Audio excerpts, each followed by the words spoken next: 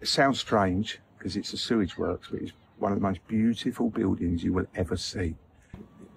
We talk about sort of, you're sitting in Crossness Abbey, which is the obvious one, but just behind us, you've got what used to be the marshlands. Back in early Victorian, you had the problems with the effluent going, all the sewers would empty straight into the river. So one year it gets so bad, they've had to actually shut Parliament, and I think they called it the Great Stink. It was so bad, and you've got outbreaks of cholera. They've got to do something.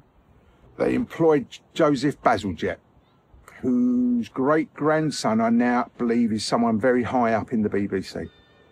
But Joseph Bazalgette is tasked with solving the problem of sewage. So he literally builds from scratch the entire sewage system of London. They've got a plan how to get the waste into the sewers. They're going to dig up every road. They're going to put the pipes in. This is going to be the biggest engineering job ever. They narrow the river down. They put in the embankment. So as you're walking through central London and you're on the embankment, what you're actually walking on is thousands and thousands of gallons of human. Yeah, that's under your feet. Very, very glamorous is London. And they're pumping it out, and it's got to go somewhere. So they get as far as Crossness, which is a little spot on the river just behind us. And they build these huge pumping stations. And the idea being that this is about as far in at that time as the tide came in and out.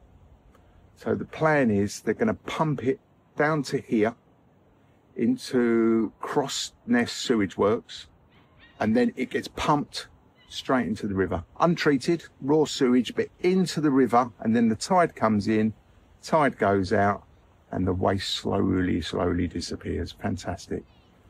So that's your history bit of it, but what's left behind is the Crossness pumping stations, which sounds strange because it's a sewage works, but it's one of the most beautiful buildings you will ever see. But it's the sheer scale of the things is amazing. I understand there's some of the biggest steam engines that are still working. And the other interesting thing is the names they gave them. So if you said to a modern celebrity, we're going to build a pumping station, and what we're doing is we're going to pump human waste. Wouldn't it be nice, Kate Moss, if we could put your name? But the pumping stations, they're that proud. One was called, I believe, Queen Victoria. One was called Prince Albert. And these people are going, yeah, this is fantastic. Put our name on it.